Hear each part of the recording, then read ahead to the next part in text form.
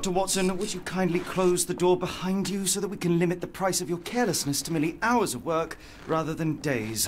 My apologies, Mr. Holmes. I found myself rather taken aback. I saw tidier houses in war-torn Afghanistan. Are those my surgical needles? I ran out of tacks and the matter required immediate attention. Was that my supper? Plainly not, for I was the one who ate it. I set it aside for this evening. And for that I am grateful. Is that my bed? Watson, since you've proven yourself a master of observation, might I ask you to apply your skills to a more pertinent question? Namely, the whereabouts of today's newspapers. They are the key to everything. The newsboy is usually reliable. Medically speaking, I often find that the key to everything is good sleep. In a bed. Your papers are here, on the table. Let us see what the postman brought today.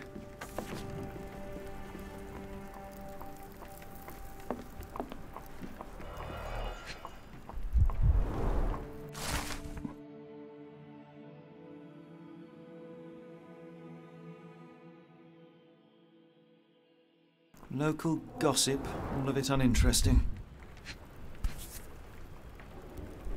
Your order from Barnes' bookshop has arrived, Doctor. Barnes insists on delivering the books to our door, even though we could easily walk to his shop. That's good service. Another letter from Werner. I never reply, but they keep coming.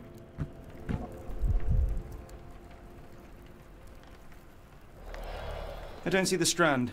Where is it? Pardon me? I am on the precipice of uncovering a pattern of crime across London spanning many months and involving many men. The missing paper cannot be a coincidence. That's preposterous. My dear fellow, life is infinitely stranger than anything which the mind of man can invent. Well, life used your newspaper to wipe its posterior, so after that unpleasant discovery this morning, I disposed of it. But in lieu of the Strand, perhaps I can deliver you something equally tantalizing. I have just returned from a patient of mine, Captain Stemwick, who... No, that will not do. Grab your coat, Dr. Watson. Let us hope nobody has collected the dustbin.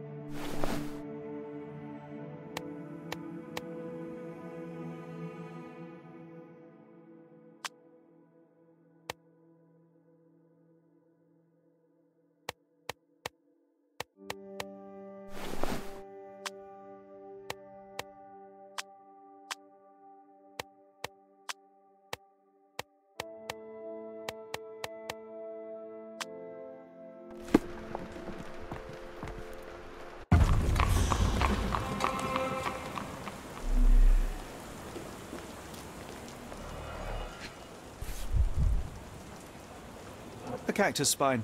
If it gets in your skin, it's awfully tricky to remove, and when laced with poison, the perfect assassination tool.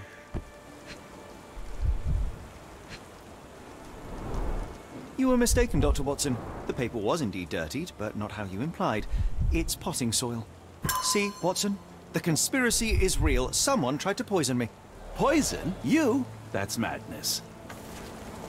Get the Strand! Get your copy of the Strand here!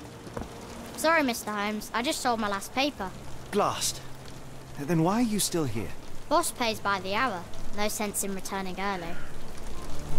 You're a bright child. I presume you see everything that goes on around here? Nothing gets past me, mister. Then tell me, did you notice anyone suspicious at my door this morning? Like the man with your newspaper? Precisely. What do you know? I know the value of a shilling. Dr. Watson. Cool, now I can take the day off. Did you see what he was up to? Nah, not really. I saw him approaching your house, but I had a customer. Then there's a loud bang. I ducked down. Not because I was scared, because I wasn't. I had to protect the merchandise. And all I could see was him kneeling at your door. Which way did he go? Not sure. I was distracted by customers. Sorry. Can you describe the man you saw? He was carrying a lot of books. Up to his chin they were. Never heard of a well-read assassin. Looks can deceive. Hence the appeal of disguises. All right. You earned your shilling. That'll be all. Thanks, Mr. Holmes. Maybe I could be your eyes and ears, if you have more shillings.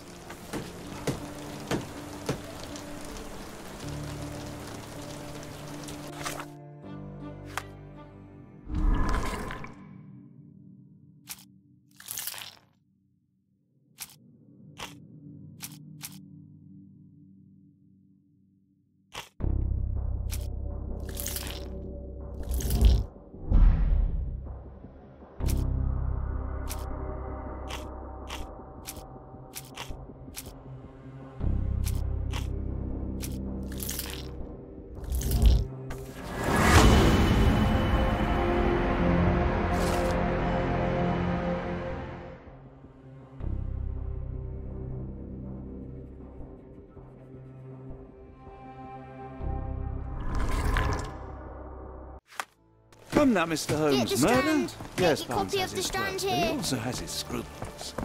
Not every pawn knows it's part of a game.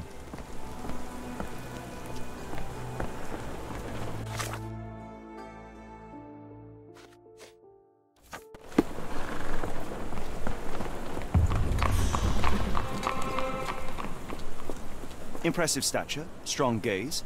I think this man deserves a knighthood. Really, Holmes? How can you be so sure? On rare occasions, Watson, it can suffice to trust one's gut. The weather is dreary, isn't it? To be fair, my Hello flowers there. could use the rain. What's your name? Lily. I know, not very original.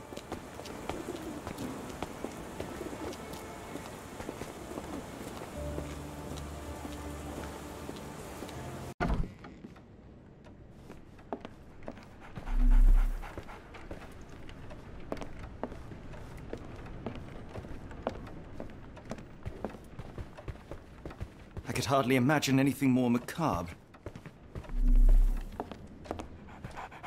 So, Barnes has a dog now. Who's a good boy? Do you even have enemies that would want to kill you? Okay, perhaps from Cordona.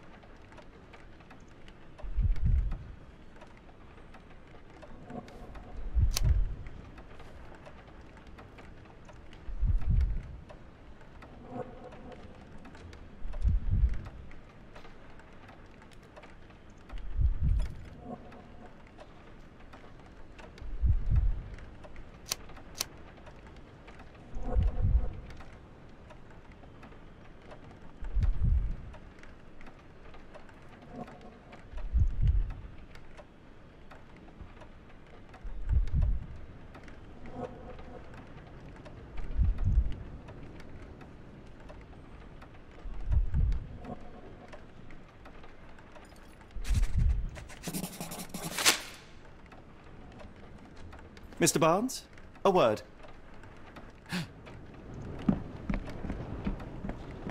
Oh, for goodness sake.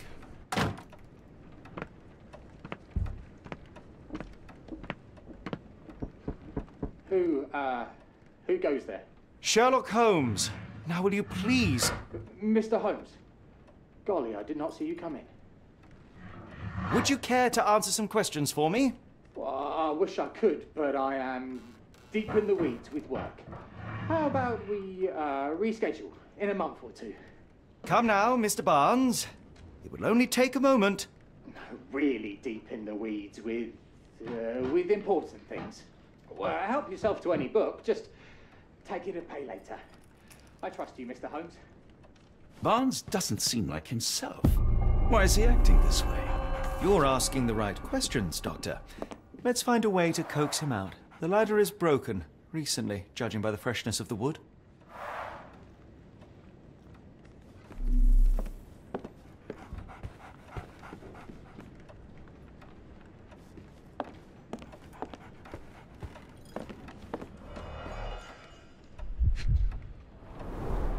Basics of cryptoanalysis, cryptography in Egypt. It appears Barnes has an interesting hobby.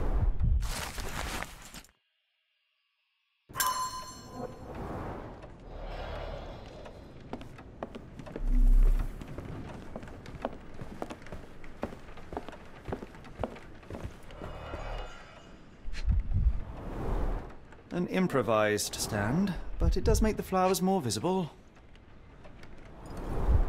In the language of Mycroft's secret agents, it's a sign. Dried flowers are replaced when the job is done. I wonder who the recipient is.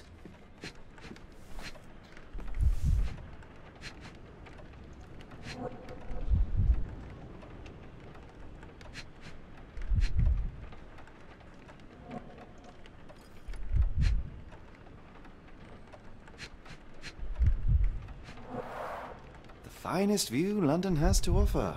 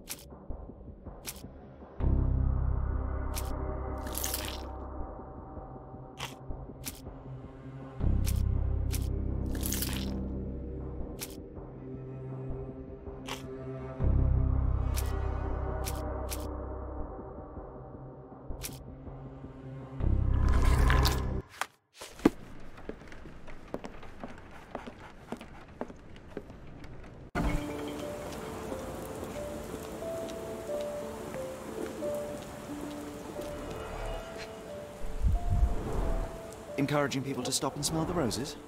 Our national emblem. God save the Queen. It must take patience and care to produce a bloom so beautiful. I imagine so. I merely sell them. The pot is damaged. The blow was severe, but softened by something.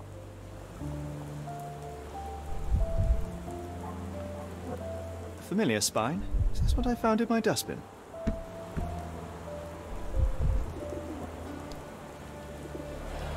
Anything tickle your fancy, Mr. Holmes?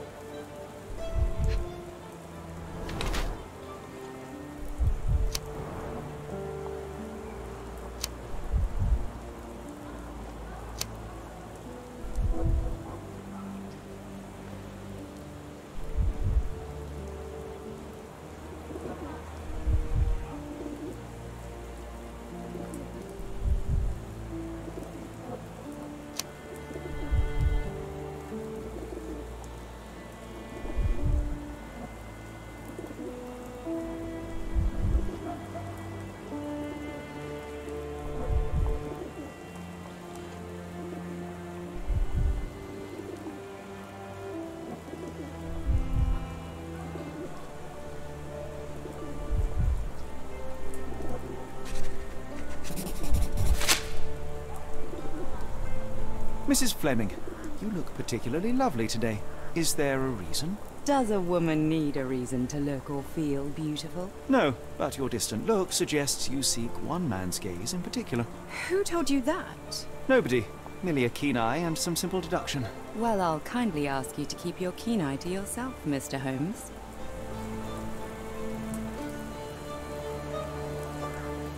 I don't know anything about this, sorry. One of these things is not like the other. Come again? The cactus. Those fearsome spines can prove a devil to remove, and the sap is often toxic. And a rose thorn can give you tetanus, but we still grow them. The cactus seems comparatively harmless, though you have me thinking it must be valuable. I was under the impression that you knew its price already. Your guess is as good as mine. The first time I saw this cactus was when I came back from my break.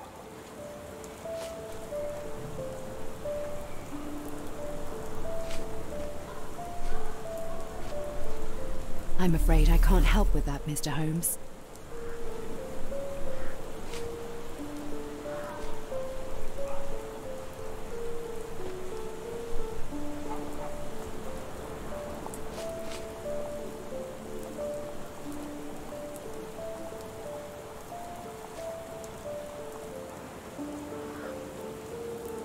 I'm afraid I can't help with that, Mr. Holmes. Are you sure you're asking the right person? I'm just a flower seller. Are you familiar with Mr. Barnes? Yes. No, not really. Well, in a way. What on earth does that mean? I know who he is, of course. But we haven't shared much more than a look. A look? Yes. Each morning I go for a walk in the park with my dog. And most days I spot Mr. Barnes there with his new puppy. So we see each other. Actually, we once met briefly while our dogs played. He was quiet and seemed unsteady as he approached. But since then, we've never spoken. I often see him staring through the shop window. Sometimes I wonder what he thinks about that would etch such longing onto his face. What do you make of the flowers in Barnes' shop window? Well, they could use a bit of water. Do they mean anything to you? Mean anything how? I'm not sure I follow, Mr. Holmes. Why do you think they're there? Are you suggesting the flowers are for me? It seems likely, does it not? Oh, I hope you're right.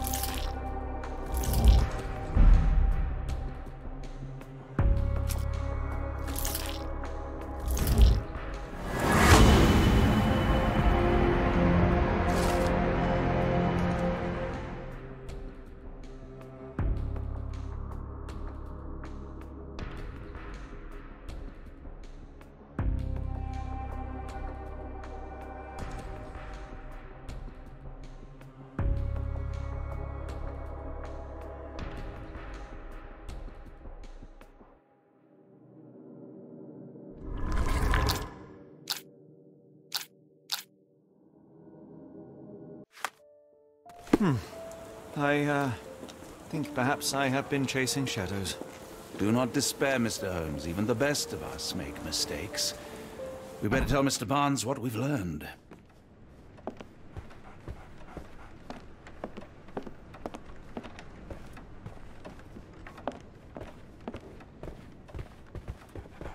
Mr. Barnes, I know what you did, and I know why you did it. I'm sorry, Mr. Holmes. I can't hear you very well from behind the door. You ordered a cactus from the plant catalogue and then left it for Mrs. Fleming as a gift. You place flowers in the window to get her attention and wear high heels to appear taller and more desirable. You are her secret admirer. I couldn't read this morning's edition of The Strand because it was covered in soil and spines. I know you dropped a cactus on it and then fled. Barnes, it's Dr. Watson.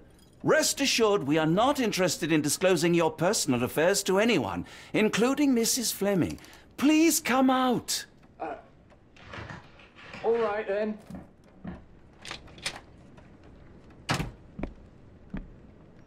So, you know what happened then? I was on my way back from the post office, having picked up the cactus and some books. It was quite an awkward package, heavy too, and when I got to your door, I dropped the cactus in your paper. Forgive me. I needed that paper to prove a theory and prevent a crime. Your actions were rather disruptive. Your clumsiness carrying the post is matched only by the clumsiness of your romantic gesture. Oh, it's true. I am useless with this sort of thing. I'm not even sure if Mrs. Fleming noticed.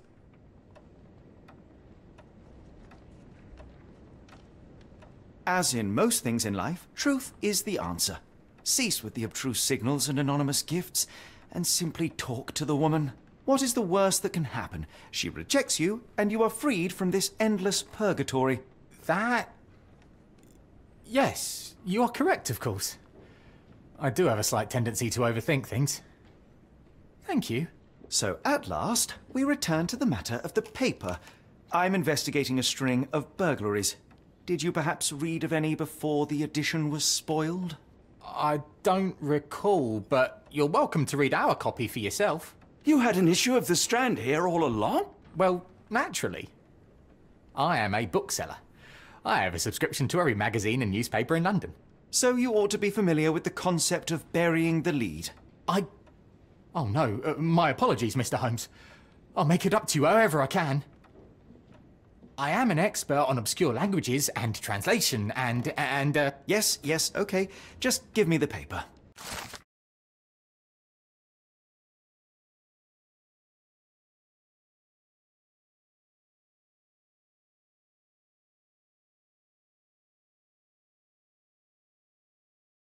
Come, Dr. Watson.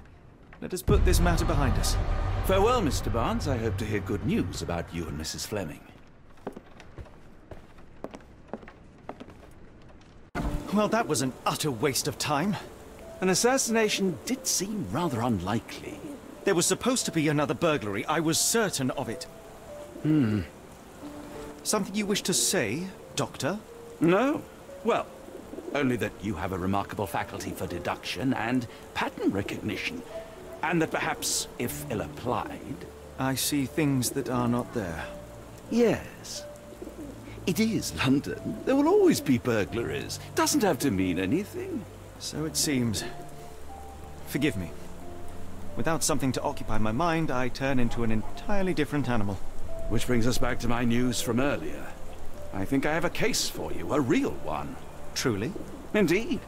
Though perhaps not as thrilling as your stories from Cordona. A patient of mine, Captain Stenwick, told me that his servant disappeared. I said I knew just the man to help. What do you say? Oh, Watson. Yes, I know it's not the most tantalizing mystery, nor the story to launch my writing career. But... it's brilliant. Let's go. Oh, good. Well, his house is nearby. Come.